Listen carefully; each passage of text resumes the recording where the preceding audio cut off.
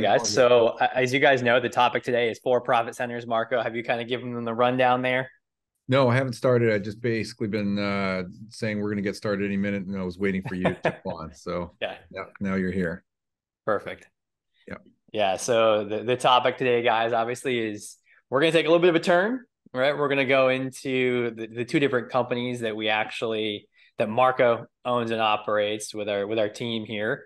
We're going to talk some on Norada Capital, some on Norada Real Estate. We're going to tie in, some for-profit centers of real estate investing, and obviously one of those being cash flow, which promissory notes tie into, right? Promissory notes hit on a cash flow center there. So we'll dive into some of that today. Um, I guess for opening up here, a little bit of background for some of you guys. I mean, some of you have been on these webinars, some of you haven't. Um, my name is Nate Hall. Hopefully I've spoken to some of you guys who are on right now. I work in Norada Capital Management with Marco. I work on the Norada real estate side of things as well. I'm a real estate investor. I'm a private money lender. I've been with Marco for several years now, and we like to jump on these webinars every week and just meet you guys and meet some of our potential new investors. So that's a little bit about my background. I could spend a whole 5-10 minutes on it, but I want to give you the overview. Marco, do you want to take 30 seconds here to give the elevator pitch on your background there? sure. Yeah, just real quick. I got involved in real estate investing at the young age of 18, and I've always loved real estate, and just stuck with it from real estate sales to real estate investing, educating myself, buying, fixing, flipping properties, buying and holding, kind of the whole gamut. And just over the years, as I was investing in real estate, started Norada Real Estate Investments, which was 20, almost 21 years ago. We're closing in on the 21-year anniversary here in January.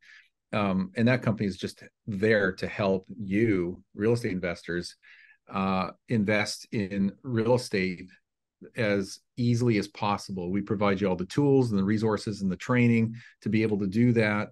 We'll, figuratively speaking, hold your hand, guide you through, and invest in turnkey real estate investments all around the country, well, in the markets that we deem to be favorable for investing, and we do a lot of research on that. So, but yeah, I mean, that's just a quick summary of what I've been doing and what I've been investing in and what I what I work on. But there's other businesses and stuff that are tied to that, and we'll touch upon that as well today, including Norada Capital, if you're interested in investing in promissory notes, not just real estate. So we'll touch on that as well.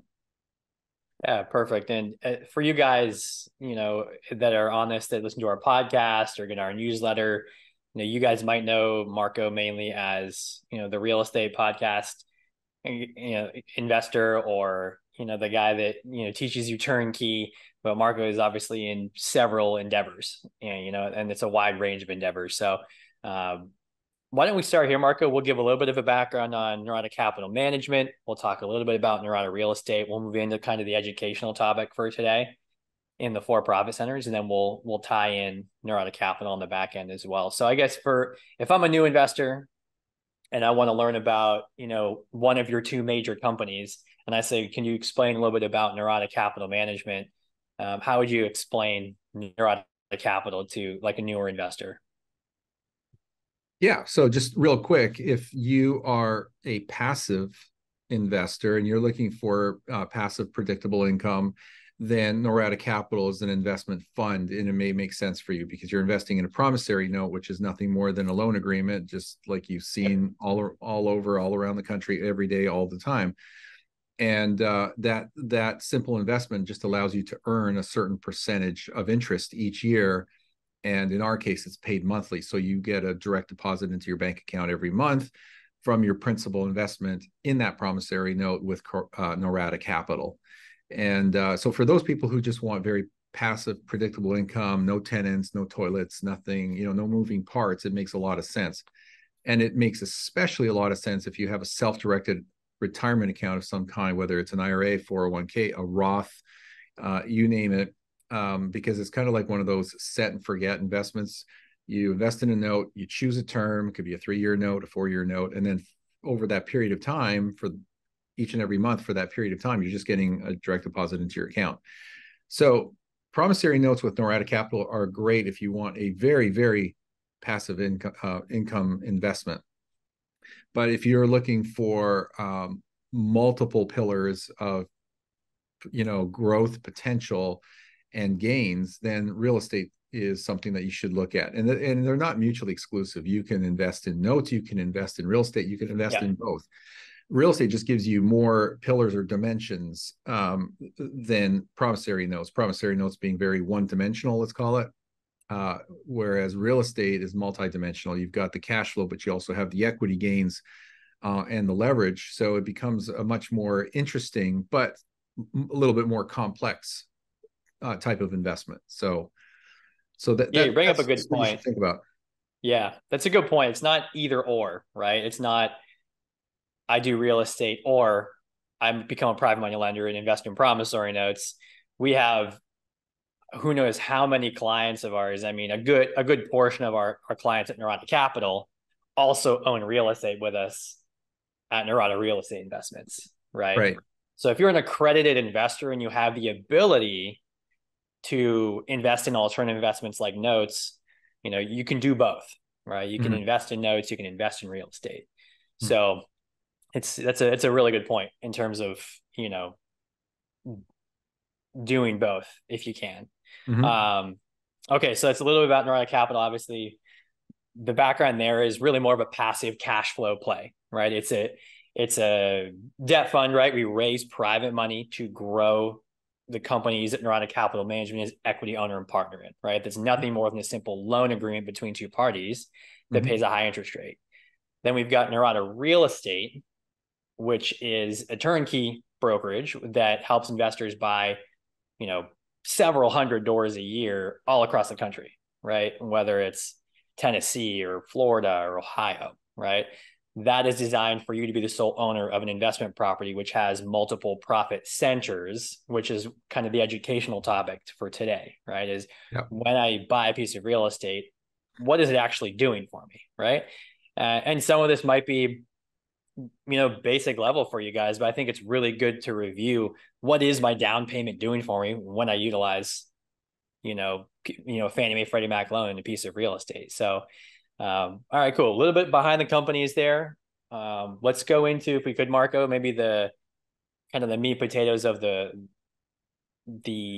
webinar today in terms of profit centers. So Yeah, I was a buddy of mine, Alan Stein Jr., wrote a book. He actually published a second book, and forgot the name of the second book, but I was actually looking for it on my bookshelf over there, and I don't know where it went, but I interviewed him on the podcast, I think twice, and the last time was about a year and a half ago. But he was one of Michael Jordan's coaches, among other wow. high end professionals, and he always brought up the concept of back to basics. Why were these guys so unbelievably successful in playing basketball and doing the things they did?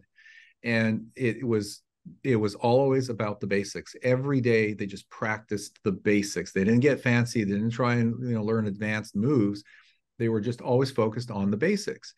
And so today's webinar and today's episode is really about that. It's just going back to basics, understanding why real estate is so powerful. It's not that it's fancy renovations or fancy locations or anything like that. It's Yep. really just the cash flows and the equity returns that you can get from real estate. So if you just stay focused on those basics, it just becomes incredibly amazing and powerful what is accomplished year after year after year over time. So let's talk about those things. With real estate, there are essentially four pillars or profit centers that you can get from real estate, and we'll touch on all of them, and then we'll leave a little bit of time for some Q&A. But I just did a podcast episode on this exact topic, I think it was last week. So for those of you who don't subscribe to my podcast, you can go to passiverealestateinvesting.com Yep. or just search passive real estate investing on Apple Podcasts or wherever it may be. It'll usually be the first one that comes up. It's just a white logo with red and black text and graphics. But a lot of people think about real estate as a cash flow generator, and it is. It can be, and it usually is, but not always. But over time, it definitely becomes a great cash flow generator. But cash flow is just one of those first profit centers that real estate provides. So if you think about, what that income producing real estate is doing, it's essentially this: you're leasing or providing space to a tenant. That tenant is basically paying you each and every month to use that space as their living quarters or their home. And that rental income, which is income, comes in, and from that you pay your property taxes, your insurance, your property manager if you're using one. You put some aside for maintenance and repairs, and that pretty much covers it. Those are your major expenses. And once you deduct that, what you have left over is referred to as net operating income. It's your NOI, or net operating income. That is what would go into your pocket if you own that property free and clear. But as real estate investors, we like to use other people's money to purchase it. We call it leverage, which is actually the fifth pillar or profit center, if you will, for real estate investing. But when you do that, you'll have a monthly mortgage payment. We call it debt service, technically speaking, but it's a mortgage payment or a loan payment. And so you pay that from the net operating income. What you have left over is your cash flow. That's your income, net income from the property. That's real spendable cash in dollars. It's not something you have to wait for. It's just there each and every month. Now, I'm not suggesting that you spend it and blow it all the time. You definitely want to bank it, to reinvest it, or bank some for long-term expenses, what we call capital expenditures. These are the things that typically break down after 10, 20, or 30 years, like your roof for your HVAC system, or things that are big ticket items, but you don't have to worry about on a year by year basis. They just will need replacement at some point in time. It could be 20, 25, 30 years down the road. But you want to have a reserve for that, and use your cash flow to build that reserve if you don't have it up front. But then as time goes on, that cash flow can be spent, it can be reinvested, you can do whatever you want with it. But that's the first profit center, is cash flow. And if you have enough real estate, if you build a portfolio big enough, even if it's just one property a year, over time, when you have 5, 10, or 15 properties, you'll see that cash flow grow substantially, and it can get to the point where you become financially independent and financially free. And now it's the cash flows from your properties that are paying your living expenses and allows you to be essentially financially independent. So I'm going to stop or pause there, Nate, just to see if there's any comments or even questions that you have about that first profit center. Yeah, I have a couple comments. So let's just review real quick. Okay. So for those of you who are not real estate investors yet that are on this call or this webinar, we take our rents, okay, top line item. We deduct what's called PITI, principal, interest, taxes, and insurance. Add on our fifth fixed cost, which is our property management, right? And what's left over after we deduct that is our cash flow, or our ROI, right?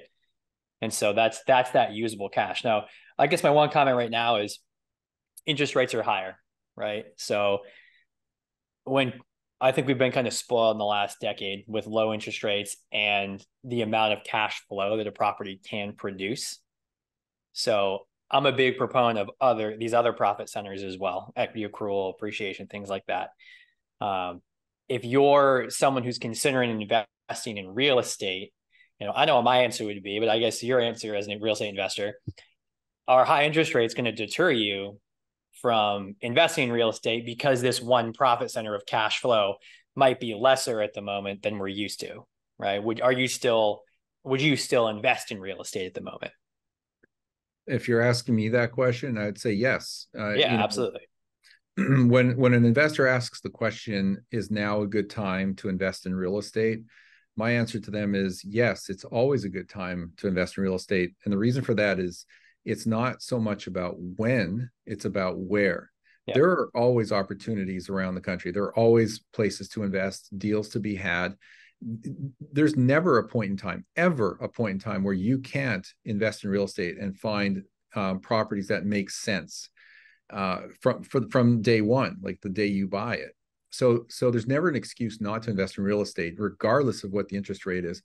Let's not forget that there was a time in the early 80s when interest rates were like 17, 18, 19%, like mortgage rates. So people were still buying real estate. Now, granted, sales would slow down, of course, And then ultimately people will start coming out of the woodwork because they need housing, and they'll buy something they can afford at that higher rate. So it doesn't stop. It just changes your approach, changes the location, or the size of the property you purchase, or it changes other factors, but it doesn't stop. It doesn't stop your real estate investing. It doesn't stop the equity train. People still need housing. People will still buy. People still live and rent in places, and inflation is always there. Property values still go up over time. Don't let interest rates or mortgage rates stop you or deter you. It's just a different approach, and this is the conversation you can have with one of our investment counselors here if it's something you're interested in. Whether you're a seasoned real estate investor or just getting started, doesn't matter. Talk to my team, talk to an investment counselor, and we can work a plan out for you and show you the numbers. And actually, I'll in a few minutes here, I'll talk about some numbers just to give you kind of some perspective as to the rates of return that real estate can generate, even within 8% interest rates or mortgage rates that we have today. So, yeah, it shouldn't stop you from investing in real estate. Yeah, and I 100% agree with that, and I think it's important for people to hear that as someone who is on your level of broker ownership and the amount of real estate that you own. You still continue to invest. Now, what I think is important here as well is Norada Capital Management, the other company that we're going to talk about here in a little bit, has done very well in terms of that profit center, right? So if you're used to that 8, 10, 12 double digit return in the real estate world, that cash on cash return, that ROI, that's diminished at the moment because of high interest rates. Norada Capital Management has come in for a lot of our clients and kind of filled that void. For our clients who like cash flow, who are looking for an income stream, they're not looking for a long-term play here in terms of appreciation and equity play. Norada Capital Management is a great benefit to our cash flow investors, right? That one profit center, that line item of income, Norada Capital Management fills that void, right? It fits that bill. So we have a lot of investors that are considering both options, real estate or notes. And notes are a great option for those investors who are looking for cash flow back into their pockets at the moment. So, okay. So we've talked about cash flow. Profit center number 2, Marco, if you'd like to go into that, what's your second big profit center there? So the second profit center is what I just referred to as amortization, which is just equity gained from the pay down of the mortgage loan. Yeah. So if you bought a property with 20% down and you financed the 80%, well, guess what? You are paying down that mortgage each and every month. So the principal that goes towards that mortgage is creating more equity and less debt on the property. And that increases each and every month and each and every year, because the way a mortgage works is in the beginning, you're paying mostly interest and a little bit of principal, but as each payment goes by, you're paying more principal and less interest to the point where the last payment on, let's just say, the last month of the year 30 is almost all principal and almost no interest. It's just kind of like an inverted curve. Yeah. But the beautiful thing about that is twofold. One is you're not paying it technically; it's your tenant that's paying it. Right. So every month, that payment, that tenant is making a rent payment to you, and out of that rent payment, you're paying off or paying down that mortgage. And so each and every month, you have a little bit more equity. Now, when you think about that equity gain each and every month and each and every year, as it relates to your original down payment, that 20% down payment, you can do a simple math calculation, divide that equity gain by the down payment, and you get a percentage. It's a rate of return. And I'm going to go into these numbers here momentarily because I want to just give you all the numbers in my example all at one time, so you can kind of compare each of these profit centers. So, just stay tuned for that. It's coming. You'll find it pretty exciting. But yeah, so the amortization of the loan is what I'll refer to as the second profit center, because it is a gain. It is truly a gain in the form of equity. So it's not immediately spendable. It's not in the form of cash. It's in the form of equity. But that equity can be tapped into if you sold the property or refinanced or did a home equity line of credit or put a second mortgage on the property, you can pull that equity out, and that now it's real spendable cash. So it's there. It is a form of return. We technically refer to it in accounting terms as unrealized gains. You got your realized gains, which are your cash flows, but your unrealized gains are still gains. They're just not realized, meaning they haven't been put into your pocket or your checkbook or your checking account. Yeah. So that's profit center too. Love it. And a lot of people, we do have investors that cash flow is not as important. They might want a higher price point asset. They might want a new build where it is more of an equity gain appreciation type play. Yeah. So Yeah. yeah. So the third profit center is actually related to that, and it's another form of equity. It's called appreciation, and this is what a lot of people hear or talk about when it comes to real estate, is just how much they've made or gained in appreciation. But and this is especially true over the last 3-4 years, since the beginning of COVID, how much appreciation we've seen pretty much everywhere across the country. Certainly above average, in some places well above historical averages or historical norms. But appreciation is just the increase in the market value of that property for whatever reason. It could be because of replacement costs, which are just in a form of inflation. It could be because of supply and demand. There's just strong demand and not enough supply, and it's pushing prices up. However, whatever the cause is, it's still appreciation. That property you bought for 200,000, 2 years later is worth, let's say, $220,000, $230,000. Well, those gains, that $30,000 of increased value, is a form of gain. It's appreciation. It's still unrealized, but it's still something that you can measure, and it's there. And again, you can take that appreciation, whatever that amount is, divide it into your down payment, and you can come up with a percentage, and that's your return on your investment in the form of appreciation or equity gains. So that's where it starts to get really exciting with real estate, is because historically speaking and over time, you should see 5 to 7% on average over time. Sometimes it's lower, sometimes it's much higher. It really is market specific and even neighborhood or area specific as to how much appreciation you see. But, all else being equal, over time, you will see just naturally 4, 5, 6, 7% average annual rates of appreciation. That's just what's been happening. Now, of course, I'm talking all the numbers we're talking about today are not adjusted for inflation. Like we're talking about nominal gains. We're not talking about inflation adjusted gains, but it's still there. But at the end of the day, when you add this all up, you're well ahead. You're ahead of the rate of inflation. Whatever the government's telling you is inflation. So this is why real estate is such a powerful inflation hedge and a natural hedge against inflation. That's why people love it. Yeah, let's pause there for a second, because I think it's important to reiterate the last 3 points we've talked about. So let's say we spend, $30,000 in a down payment, okay, and we have a 6%, 8% ROI, so cash on cash return, profit number one. Let's say the equity accrual, right? We just talked about the amortization piece. Let's say that adds another 3% to our bottom line. So we've had an 8% cash on cash return. Your accountant does, you look at the equity accrual at the end of the year and it adds 3% to your bottom line. I think you're going to go through numbers here in a second, but now we're at 11%, right? And let's say the appreciation, like Marco said, it's going to the low end. Let's say it's 5%, right? So just right there on those 3 profit centers, our IRR, our internal rate of return, is 16%, right? So when you're trying to it's interesting when people come to a conversation and say, well, when the market's up, I'm making 15% in the stock market, but this property is only making me 8 or 9%.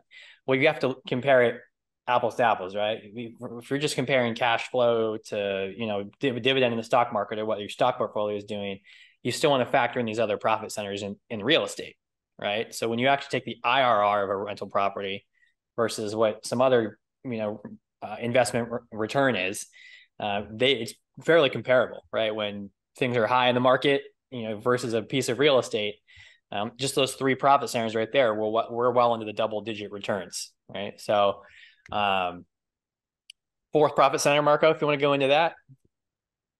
Well, the fourth is essentially depreciation, and you might think about that as not really being a form of of profit, but it is because the depreciation on a property essentially lowers the tax impact on your cash flow. So that means you're putting more in your pocket. You're paying less in taxes because you get to write off a fraction of the property each and every year. So the way it works with residential real estate is the IRS allows you to write off a part of the improvements, which is basically everything but the dirt that the property sits on. So everything that's above it, the sticks, bricks, copper, and concrete, all that stuff is all depreciable. And over the course of 27.5 years, it's a weird number. I don't know how the IRS came up with this number, but over 27 and a half years, you can take everything that's referred to as improvements and depreciate it, which means that each and every year you take, 27.5, if that's a real word, of the value of the improvements, meaning not the dirt, and use that as a depreciation factor on your income tax, on your taxes, to lower the tax impact of the cash flow. And all that means is that if you make, let's say, $2,400 on that property in positive cash flow, rather than paying taxes on the 2,400, you can deduct the depreciation amount for that year from that 2,400, and then you only pay taxes on what's left over. So theoretically speaking, let's just say, as an example, your depreciation in year one is $2,400. Well, the 2,400 minus the 2,400 in income or cash flow minus the 2,400 in depreciation leaves you zero. So you're paying taxes on zero, but you're still pocketing $2,400. So it can lower dramatically the amount of taxes you pay on that cash flow, or even eliminate it altogether. And in some cases, if you have enough real estate and enough depreciation, and sometimes you can get creative and you can accelerate depreciation, you can actually have more in depreciation than you actually have in cash flow. Now you're carrying forward the depreciation from the property for future years' cash flows. So you could be paying little to no tax on the cash flow from your properties each and every year for a long period of time, like for potentially 27 and a half years. Yeah. So this is a beautiful thing. Now, so the reason I call it a profit center or a pillar of income, whatever you want to call it, for real estate is that it's a phantom expense, and it goes directly to the bottom line. It goes directly down to, it directly impacts the cash flow from that property. It improves it because you're not paying taxes on it. So it's basically income in the form of tax savings is what depreciation gives you. Yep.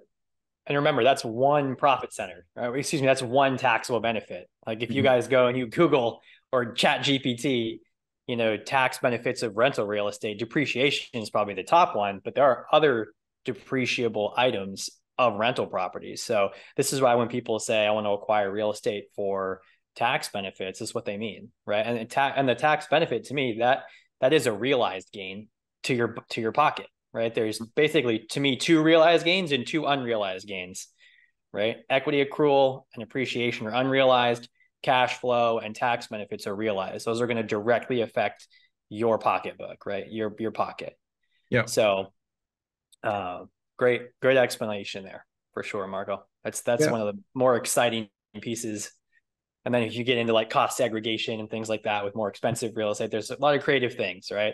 Yeah. And this comes with a caveat. We're obviously not CPAs or attorneys, so you guys can talk to your CPAs about this. But I think that's a good spot. And if you don't have anything left on that, Mark, it's a good spot to kind of circle back to cash flow and back in Norada Capital Management. Is there anything else you wanted to hit on that? Well, I was just going to give a quick example. Beautiful. Let's do it. Yeah, it's actually a real example. So I'm going to throw not a lot of numbers out at you, but numbers nonetheless. And if you could just follow me conceptually here, you can see why real estate is so powerful and how it can be so exciting. So I'm going to take what's essentially a real example. It's not a real property, but a real example in terms of the numbers. So let's just say that you are investing in a $200,000 property. That's the purchase price. And you're going to do the common 20% down, which is $40,000. So now you're buying a $200,000 piece of real estate for $40,000 as a down payment. and you're borrowing the other 160,000. That's your, that's your OPM, other people's money. It's basically your mortgage loan. And I'm going to be pretty conservative with this, given the fact that interest rates are at 8% right now.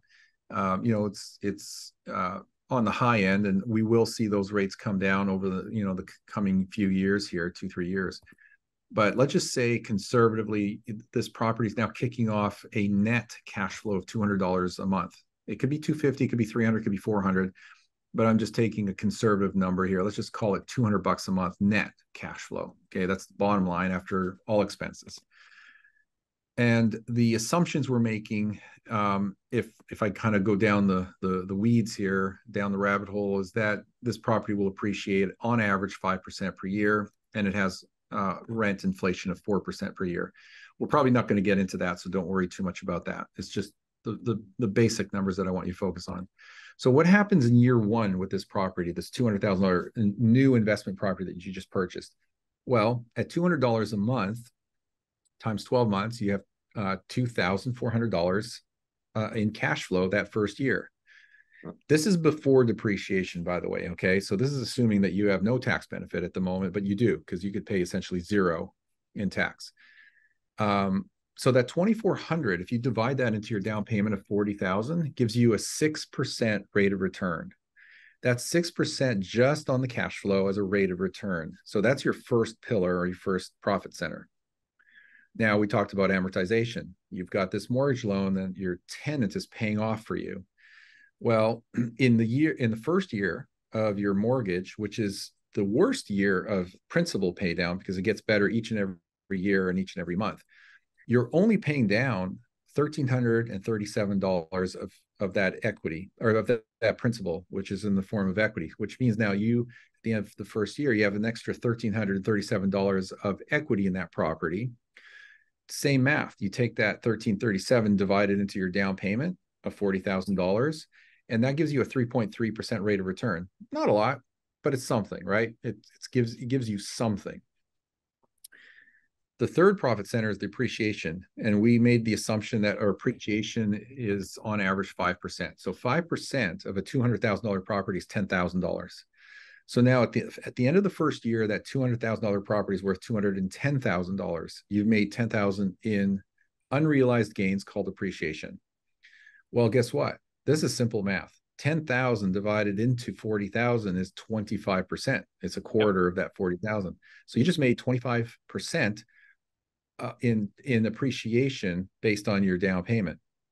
So let's add this up. 6% in cash flow, 3.3% from amortization, 25% from the amortization. In your first year, which is your worst year, in your first year, you've just made 34.3% total return on investment. 34%. And that's before your depreciation kicks in on saving you the taxes on that cash flow. That's pretty powerful. Yep. Absolutely. That's why real estate is just wonderful. It's an amazing investment.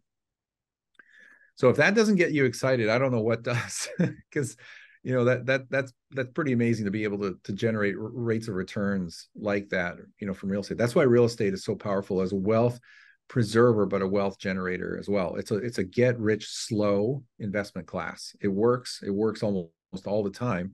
The only way it doesn't work is if you kind of screw it up.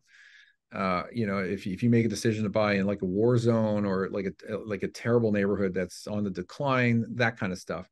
But if you buy good quality property in good neighborhoods, you have good property management, so you have good tenants, and you maintain that property over time, you just don't let it get run down or dilapidated, guess what? It's going to treat you real well in the years to come.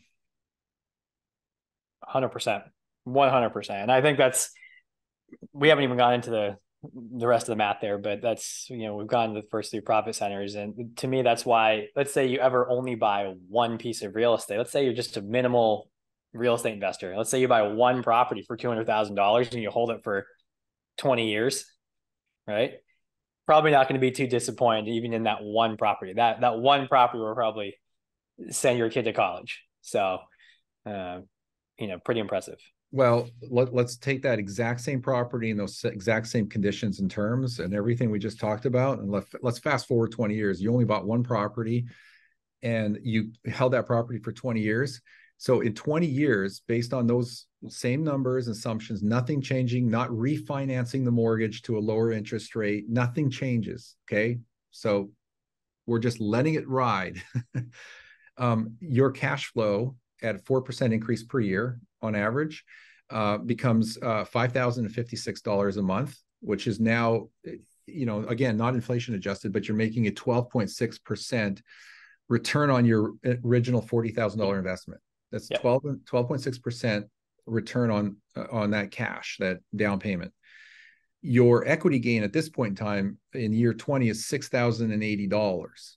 Okay, $6,080. That's a 15.2% return on that original 40,000. Again, not inflation adjusted here. Your appreciation at this point has gotten just compounding it has gotten to, in year 20 you'll have a $25,000 appreciation rate of appreciation, because that property is appreciated a little at a time each and every year, but after 20 years it's now a $530,000 property, right? So you've, at this point, you've gained $330,000 of equity, just assuming an average of 5% per year. Yeah. So at this point, you've gained 91%, a 91% return over that 20 years on the original $40,000 down payment, which means that your running total is $465,000 on one property. Unbelievable. Yeah. Yep. Yeah. It's unbelievable. Yeah. I love it. That's the power right there. Yeah. One property, right? Yeah.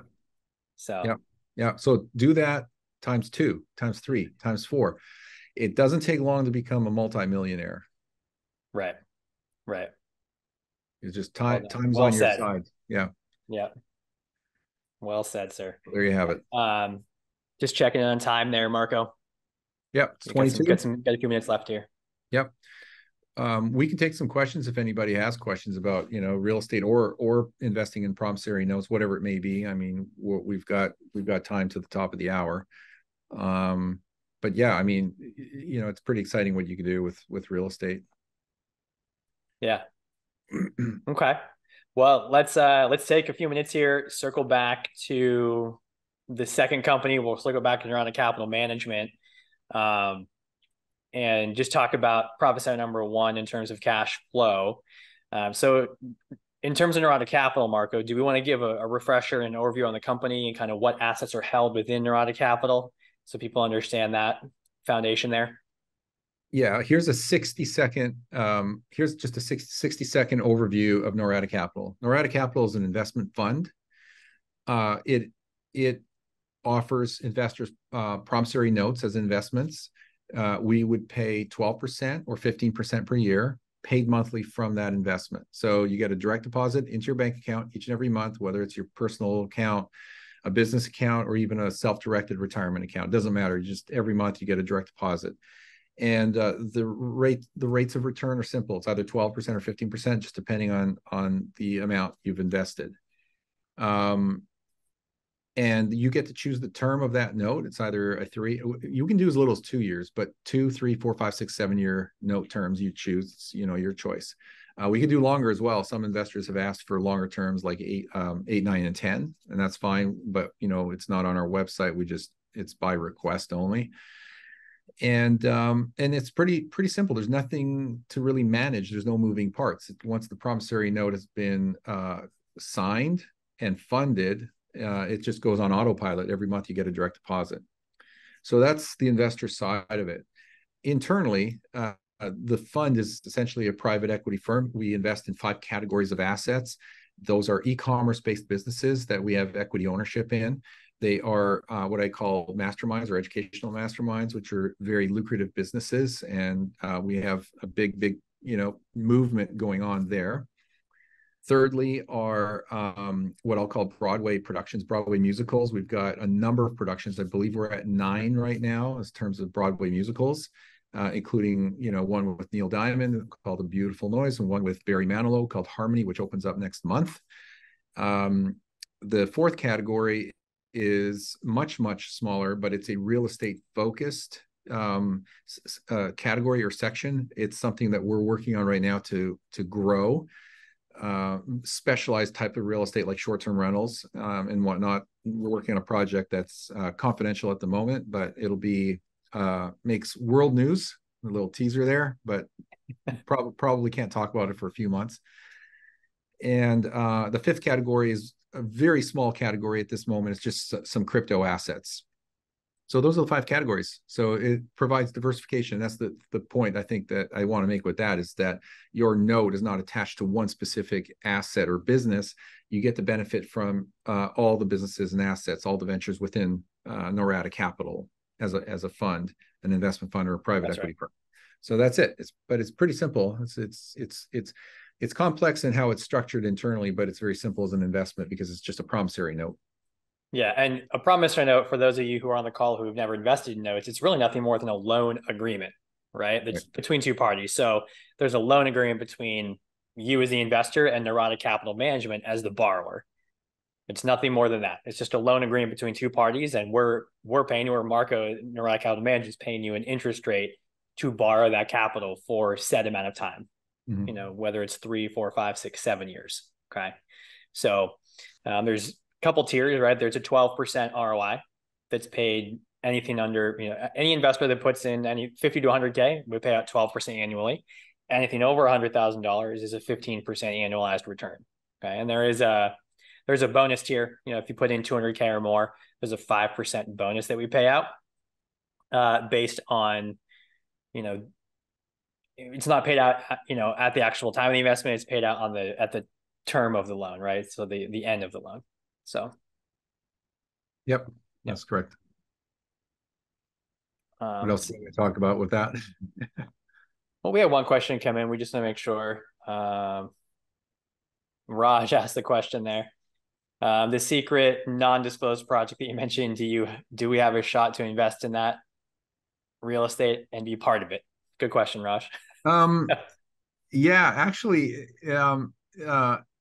interesting question, and I will say that is actually a possibility at this point in time, because I know that the way this project will unfold is there's going to be an initial seed round, which Norada Capital is maybe, I shouldn't say is, maybe part of,